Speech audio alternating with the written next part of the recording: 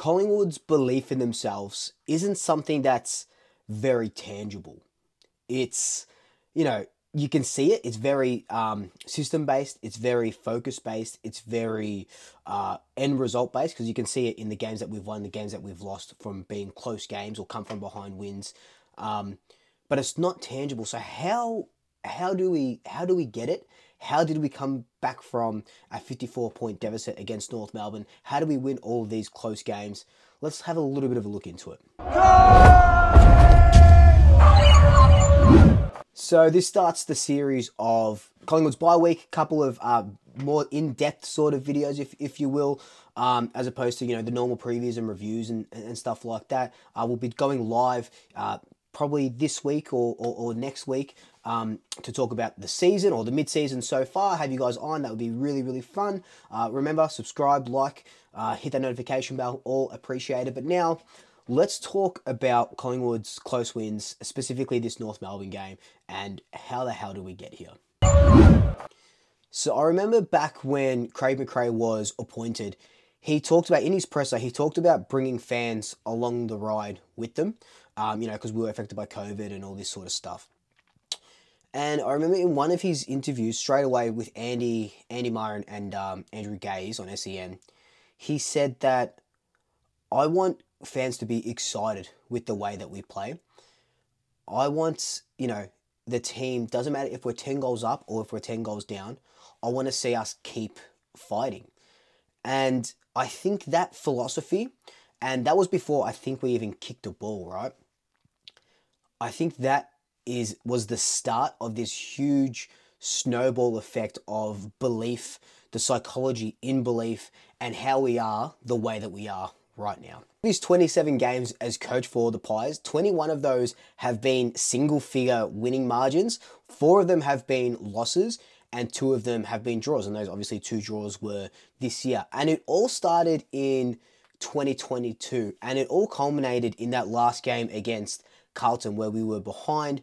Jamie Elliott obviously kicks that goal, and we go on to win. And it was, not only was that a phenomenal game, it was a game where we thought to ourselves, far out, we actually might be onto something here. And the notion that all of this is a fluke or all of this is luck is definitely out the window now. After that game, the Carlton game, Craig McRae said, "This is a unique thing. The history of the game says that no one has won as many close games as what we've been able to do this year. It's been quite remarkable." And remarkable it is. Like, when you look at the games that we won close in 2022, Collingwood, North Melbourne, we came from behind and we won that game. Against Hawthorn, that was like a 4 or 5 point win. We came from behind, we won that game. Collingwood, Port Adelaide, it was 6 points. We win that game. You just got to keep looking. Gold Coast as well.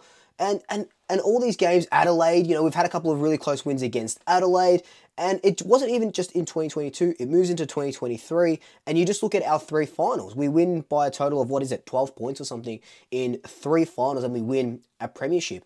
And then you look at this year and you go, oh, surely opposition supporters are saying surely their luck has to run out. But when you look at it, yes, we lost our first 0-3, but then we take on the Hawks at Gather Round. We win by 5 points. We obviously get that draw against the Bombers. Take on the Blues again. We win by a straight kick. Take on the Crows at the MCG. We win by 4 points. The Dockers at Optus Stadium is a draw, obviously. And then the biggest one is the Kangaroos. Now, the thing about all of these close wins is most of them, I don't have the statistics here, but most of them have come from behind wins where, Kangaroos, Hawthorn a couple of years ago were up at 3/4 time. We hit them hard, we come back. You just have to look at that Essendon game with Jamie's kick after the siren where we were down by heaps. There's an Anzac Day, we were down by 36 points. That was last year. We come back. Nick Dacos kicks those 2 goals in the last quarter. And yes, we have the personnel sort of to do this. But I remember as well, someone coming out, I think it was Scott Pernery coming out and saying, I think it was after the Kangaroos game, that one of the opponents or something said something like, we're scared now. Like, we know you guys are going to come back or something along those effects. I don't know the exact sort of quote. But for a long time, and I think that's waned off a little bit this year, we had this mentality that if we were down at 3/4 time, there was a very high chance that we were going to fight to the end and win and run over the top of you. And that's what we've been able to do. And, you know, it's not even just that if we're down, we'll win. Even if we're up by a little bit, Collingwood has this aura about them where they know how to close off games, right? You just look at the game against Adelaide, even the game against Hawthorn this year, where we didn't kick a goal in the last quarter. I think we kicked 1 point or something, but we were able to stop the ball from going around. We stopped any sort of ball movement. You look in the finals last year, especially against Melbourne, or especially against GWS, where we just shut the ball down. We know how to jump on the ball.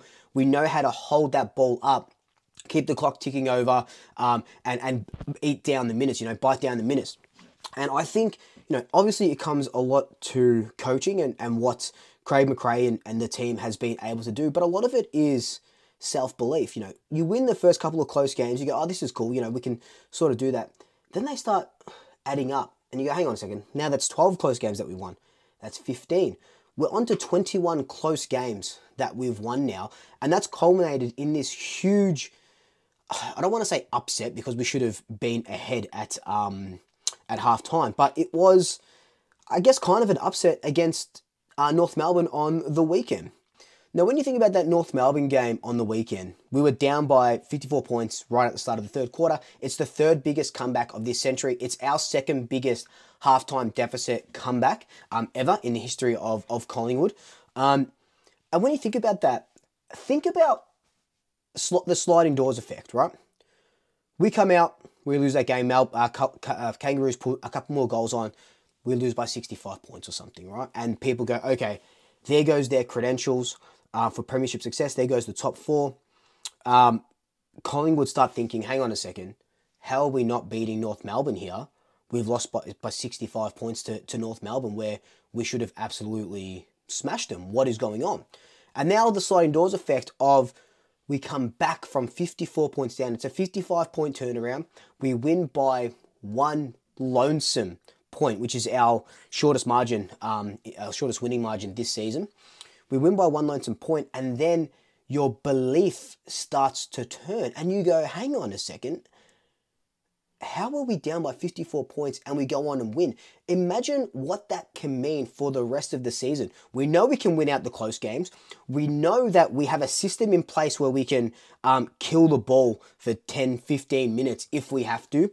We know that if we're down at three-quarter time, we'll keep coming.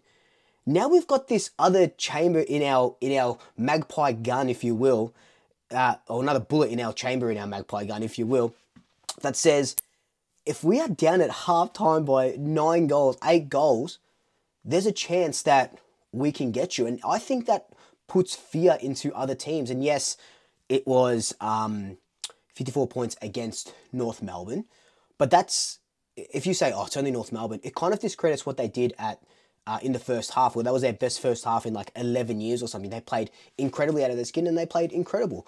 You know, I like to think that Craig's original philosophy of, it doesn't matter if we're 10 goals up, it doesn't matter if we're 10 goals down, we are going to keep fighting. And it could be against North Melbourne, it could be against the Sydney Swans, but there is a lot of fight. And talking about the Sydney Swans, you just look at that prelim where we lost by a point.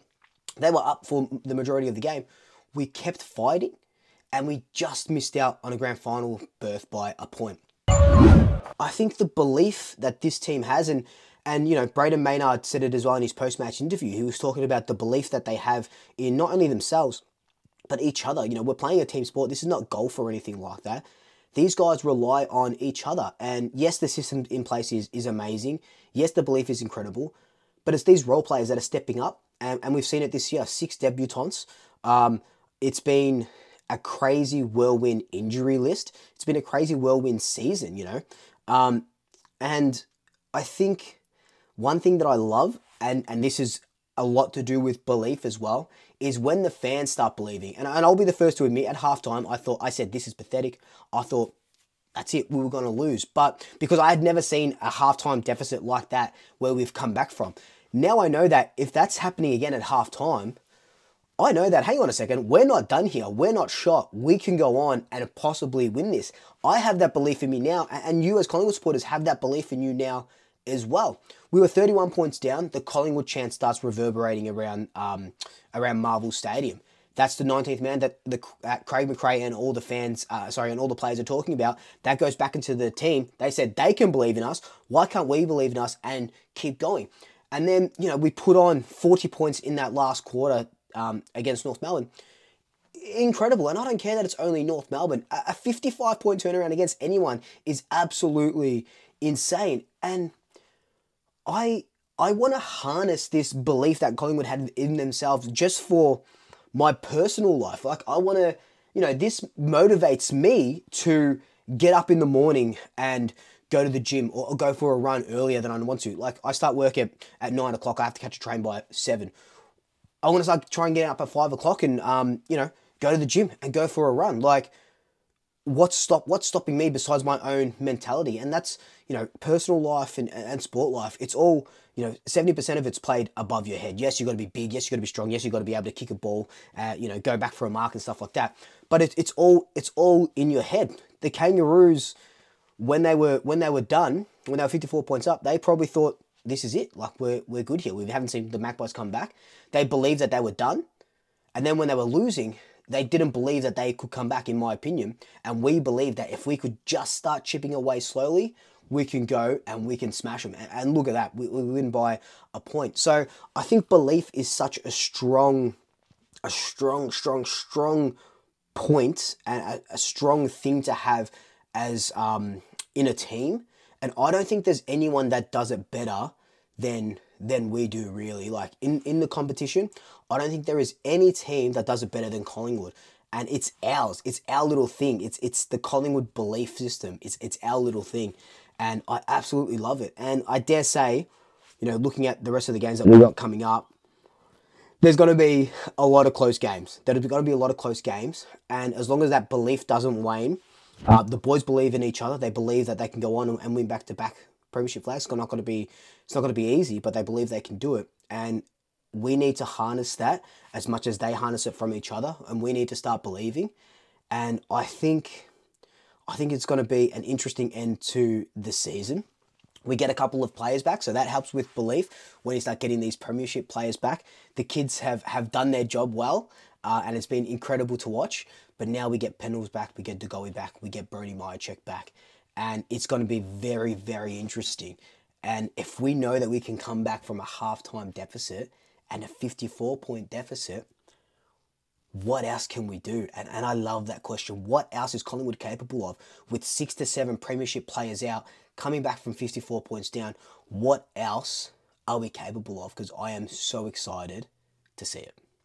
Anyway, guys, this has just been a ramble about the belief that we have in each other and in this team itself. Let me know your thoughts down below.